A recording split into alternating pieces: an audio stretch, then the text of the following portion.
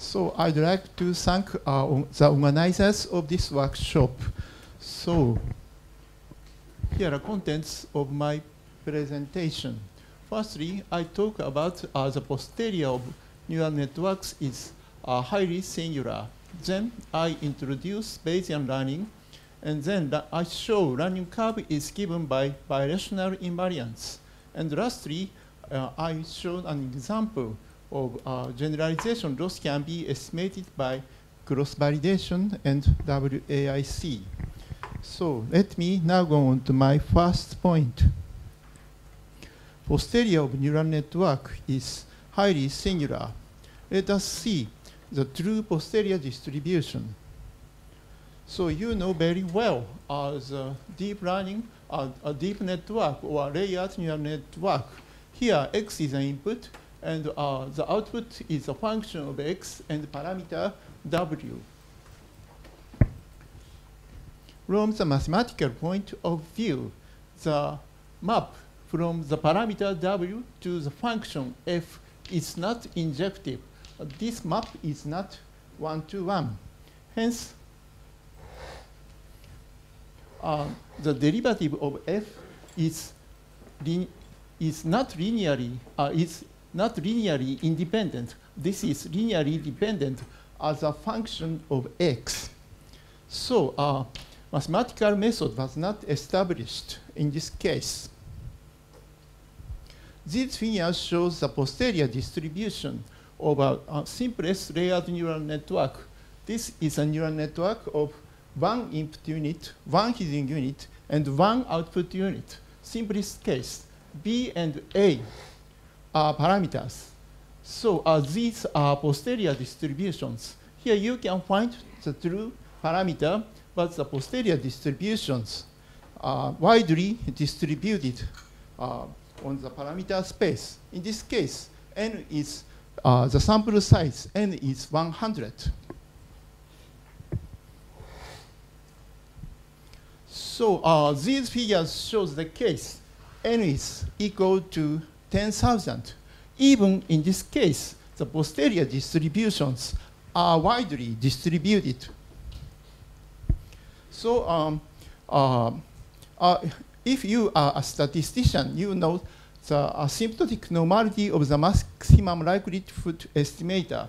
But in this case, the log likelihood function cannot be approximated by any normal distribution. So the posterior is highly singular. We need new mathematics.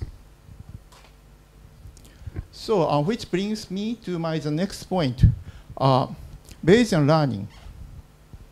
For singular learning machines, Bayesian learning makes the generalization loss smaller. So this is a definition of the Bayesian learning. Here, xi1, xi, yi are the sample. This is independent taken from the true distribution Q of x and Q of y for given x. Learning machine is represented by the conditional probability distribution, P of y for given x and parameter W. Here, phi is a prior. You can use any prior.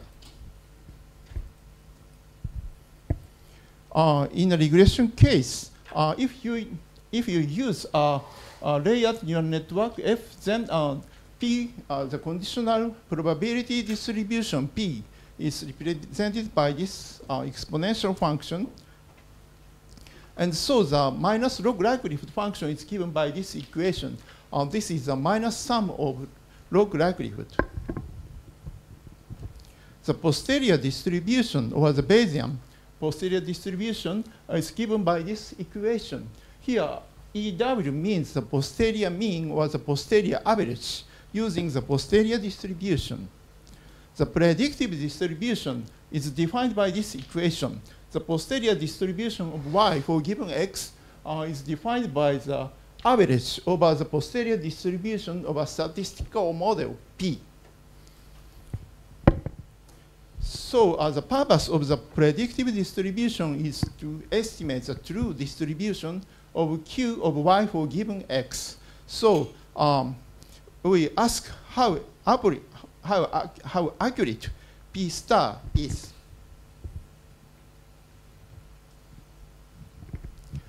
So we define two losses. The first, I define the generalization loss, G. G is defined by the expectation of log P star, y of x. This is a predictive distribution. Here, EXY means testing. EXY means the average for the testing data. So training loss is defined by this equation. Here, xi and yi are the training data. So this is the empirical sum of the log loss function.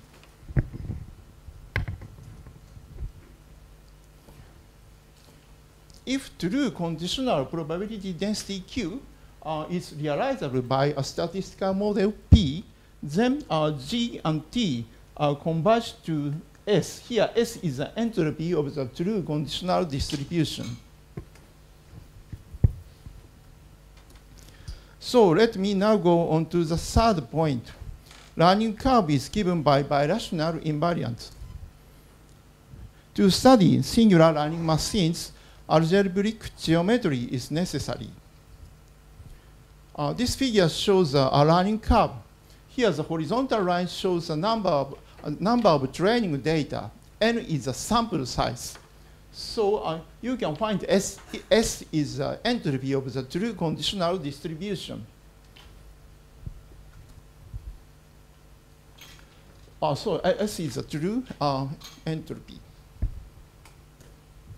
Then we can prove the expectation of the generalization loss is asymptotically equal to the S plus lambda over N. Here, lambda is a constant. I explain lambda later. So what's the expectation over? Our expectation means the expectation over all training data. Yeah. So, so the expectation of the training loss is given by the true entropy and lambda minus 2 nu over n. Here, I explain lambda and nu later. These are asymptotical equalities.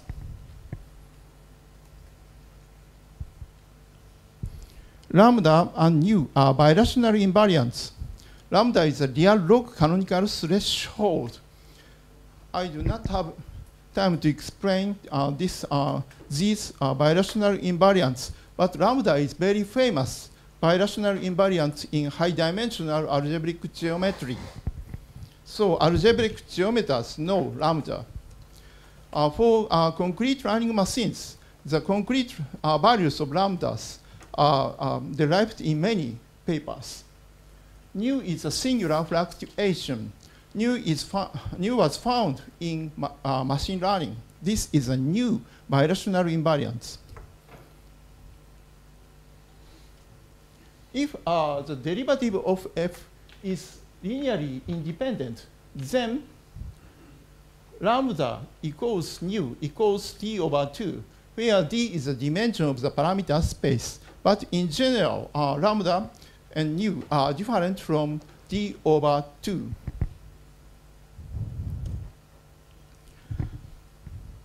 So I explain the cross-validation. In 1998, Gelfand showed this theorem. The importance sampling cross-validation is defined by this equation. C is given by the empirical sum of log. This is a posterior average of the 1 over p. P is a learning machine. So we can show the expectation of G is equal to expectation of C. And this is a 1. This is a 1 over n square. So you can calculate cross-validation loss using only one posterior distribution. So the importance sampling cross-validation is very useful method in statistics. Thus, it is very famous in statistics. Epiphany, a statistician, Epiphany, proves that if a leverage sample point is contained in the data, then this expectation does not exist. Here, a leverage sample point, this is a definition. A leverage sample point is defined as a sample point that affects the statistical estimation results strongly, very strongly. So recently, Vitali and German proposed approximation of importance sampling by using Pareto distribution. And they call this method as Pareto smoothed importance sampling, cross-validation. So I introduce information criterion. Recently, we defined the widely applicable information criterion.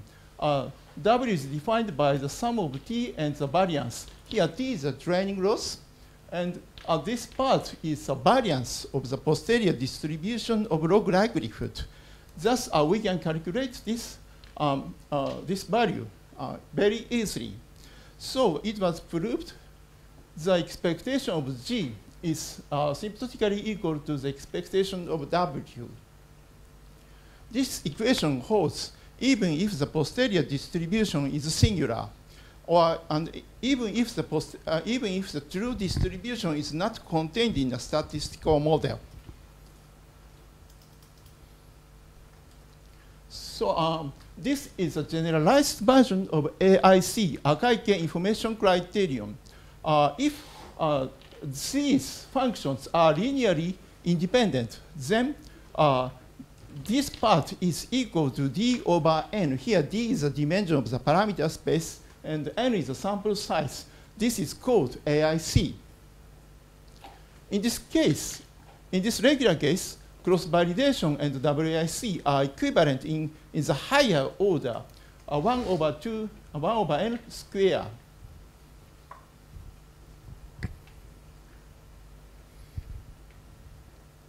So this slide shows the difference between cross-validation and information criteria. Cross-validation requires that xi and yi is independent, both independent. But information criteria, AIC, WAIC, require that the conditional independent.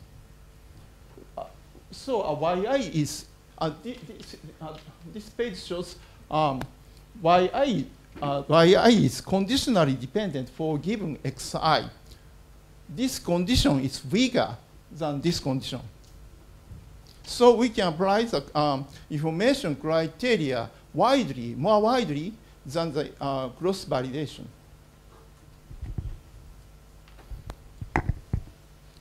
Lastly, I show generalization loss can be estimated by cross-validation and WAIC. So this is an example. Here, this true distribution is estimated by using a very simple neural network. In this case, the input is two-dimensional, and the output is one dimension. So this is a neural network. Here, this is a true distribution. The input is the horizontal line is x1 and the vertical line x2. So this is a conditional probability of y for given x and y. Here y is almost 1, and here y is almost equal to 0. These are training data. So this is estimated Bayesian predictive distribution. The estimated. This is the estimation of the true distribution. And here you can find generalization loss, cross-validation, WAIC, and AIC.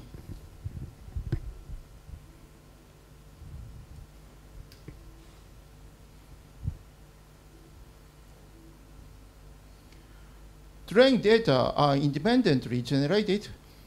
So the predictive distribution is determined by the training data. Here you can find the AIC.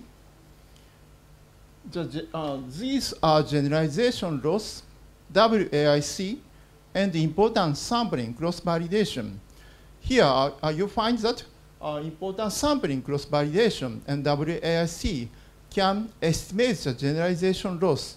However, AIC overestimates the generalization loss in this case.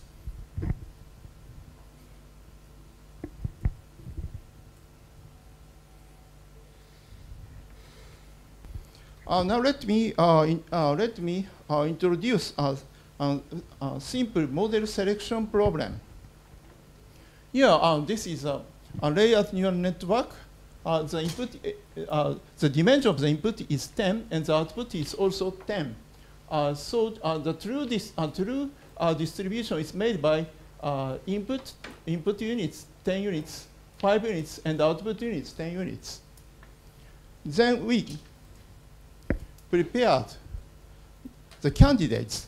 Candidates are made of 10 input units, 1, 3, 5, 7, 9 hidden units, and 10 units.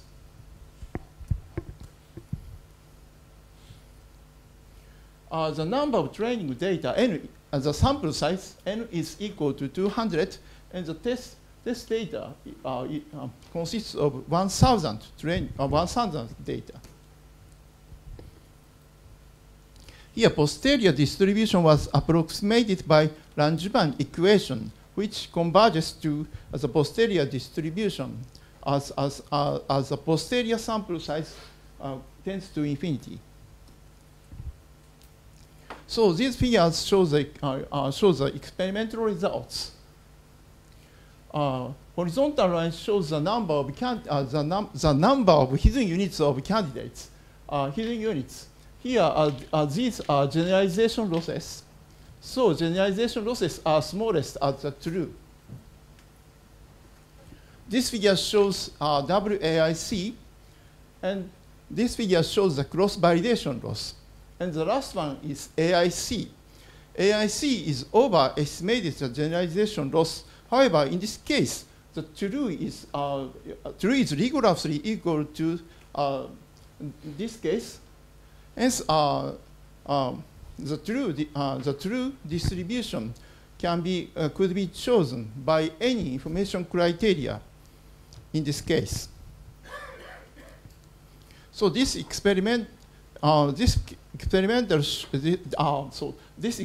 shows the difference between the cross-validation and WAIC in regression. This is a simple regression. If a leverage sample point was controlled, WAIC and CV cross-validation were compared with the generalization loss. Here, the sample size was 10, and the last sample is a leverage sample. The place of the leverage sample point is here. So this figure shows the experimental results.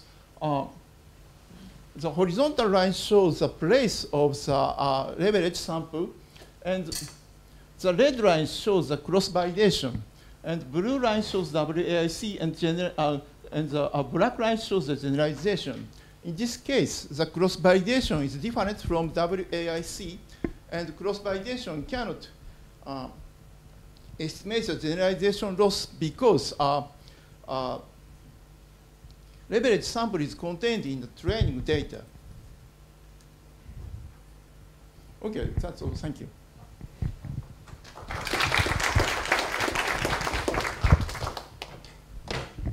Okay, so time for questions or comments. You said cross-validation is taking expectation over joint distribution, but WAIC is conditional. Would you explain that part a bit more? Because you are taking the expectation anyway over training data. I thought the real mathematical reason. You need mathematical reason. Okay, my question is not that technicality. I just wanted to clarify. In a regression problem, if you use cross-validation, you need independence of xi and yi. Yeah. But if you use information criterion, then you need only the conditional independence. So x can be fixed. X can be fixed or x can be dependent. thus you can use information criterion in time series analysis. But when you take the evaluated the generalization error asymptotically, you have the E symbol. The E it was taken over joint density. Right? So in conditionally independent case, we have to define how to calculate the average over X. So so that means that E can be different from the expectation of joint distribution. In this case, the expectation is taken as on the sample point, empirical sample point. Okay. Yeah, thank you. Any other questions or comments? Could you point us to a reference where we can find the details of this? Please use some internet. Then you can find many papers. Okay, any others? So, I have one question. So, you showed a theorem saying that expectation of G is equal to the expectation of W plus higher order terms 1 over square N.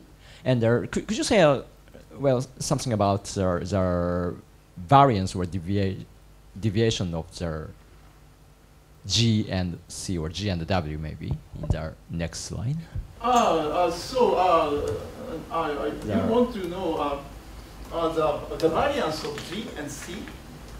Yeah, this is just for expectation, but we have one sample and we have some deviation. Asymptotically speaking, G minus entropy and the variance of G minus entropy is asymptotically equal to the variance C minus empirical entropy.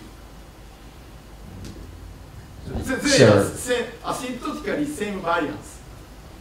They have same variance. The WAIC has also same variance as them. So that means that they have the similar bias basically from the expectation. Similar bias means what? The variance is just our expectation again, and variance of the data. Yeah, variance over the data. I'm talking about variance. They have same variance, asymptotically. And higher order. So the rate, higher. You ask higher order. No. I'm not talking about higher order asymptotics, but what is the rate of the deviation? The rate. Yeah. The rate. If the rate is very high, then the standard deviation of the standard deviation of the generalization error minus entropy is equal to that of standard. Okay.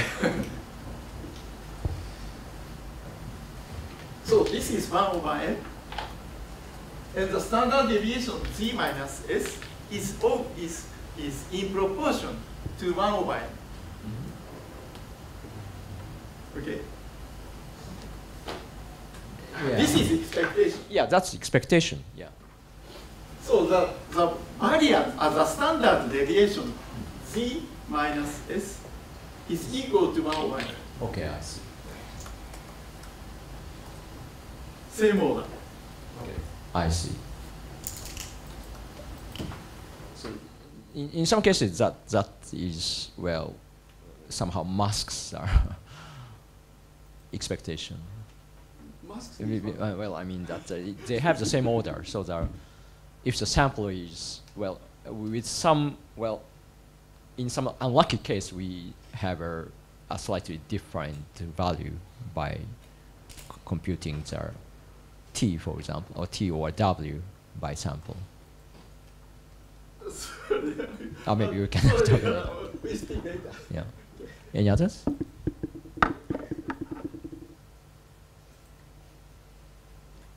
Okay. Then let's thank the speaker again.